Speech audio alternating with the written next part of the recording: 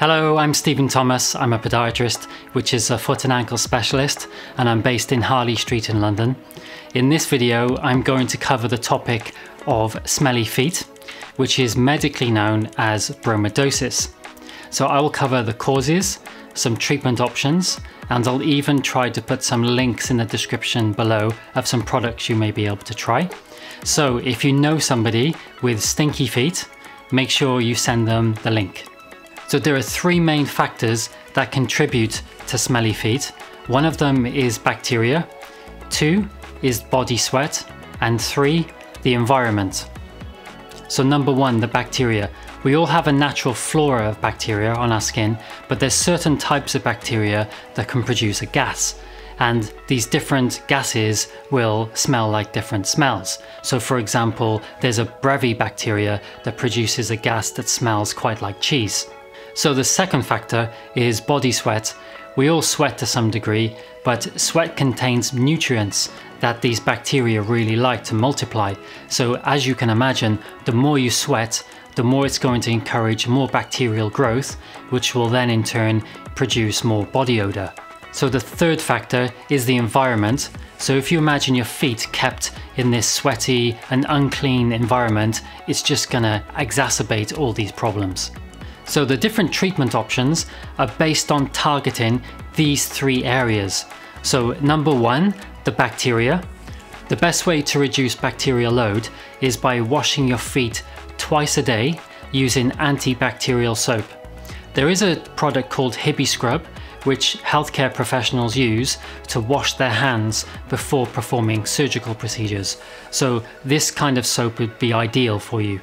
You should also try to reduce any hard skin and keep your nails short and filed. A podiatrist will be able to help you with this. In some severe cases, your GP may be able to consider some prescription medications, such as fusidic acid, which is an antibiotic cream, or even some oral antibiotics. So second, targeting the sweat. If you can use an antiperspirant that contains aluminium chloride, this is supposed to be extremely effective in reducing sweat production. For more severe cases, you can use a treatment called Iontophoresis. Now, Iontophoresis is where you dip your feet in 2 shallow trays of water and a mild current is passed between them. And this reduces sweat production by up to about 80%.